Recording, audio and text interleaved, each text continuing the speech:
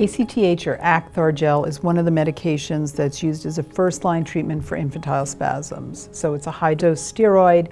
It's given intramuscularly by injection, usually 1 or 2 times a day for a short period of time to stop the infantile spasms. Now remember, infantile spasms are seizures that start out in infancy, somewhere between about 4 months to about 16 months.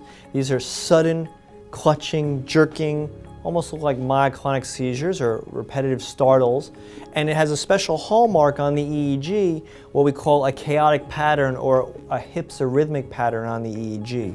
So that means that the background of the EEG is not normal. This child is most often regressing or developmentally delayed, and we need to treat these seizures and control both the seizures and normalize the EEG as quickly as possible.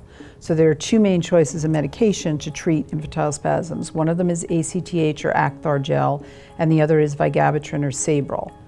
Now, using the Acthar Gel might sound scary. It's a shot once or twice a day for about a month.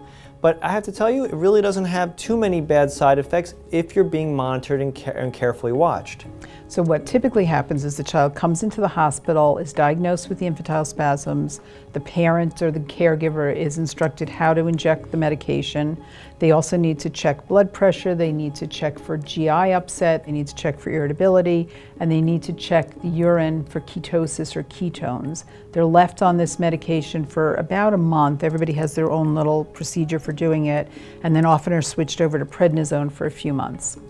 So again, we'll put them on a medication to protect their stomach, such as a GI protection medication like Zantac, checking the urine for too much sugar, that they're not developing a diabetes, as the blood pressure.